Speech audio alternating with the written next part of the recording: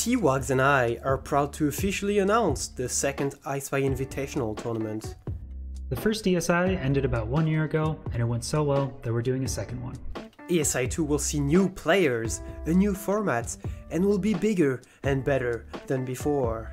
We are welcoming back top performers from ESI 1 like the tournament king himself Feinberg and current RSG world record holder Cube, but we're also excited to welcome newcomers from the top of the leaderboards like the infamous Crooks and former world record holder Brent Tilda. We have 32 insane runners in total, and we'll be revealing them in the following days through our Twitter. In our first tournament, we saw the start and refinement of the Scout and Route style category. But for ESI 2, we wanted to reduce the scouting time and allow runners to play faster and more aggressive. In our new format, runners will be given an infographic at the start showing them as much of the seed as possible.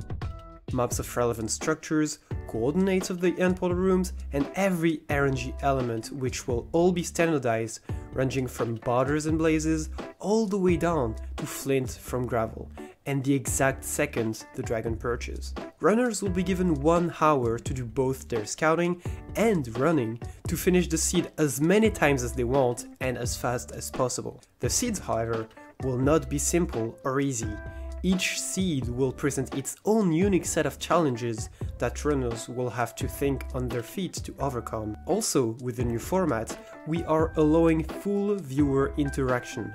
We will be providing a website where viewers can also view the seed info and strategize with their favorite runners live.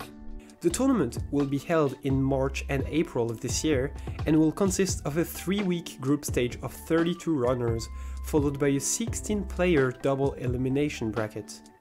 The prize pool will again be made up completely from viewer donations, so we thank you in advance for your support. With that, keep an eye on the Twitter and the website for the first matches, and we'll see you there.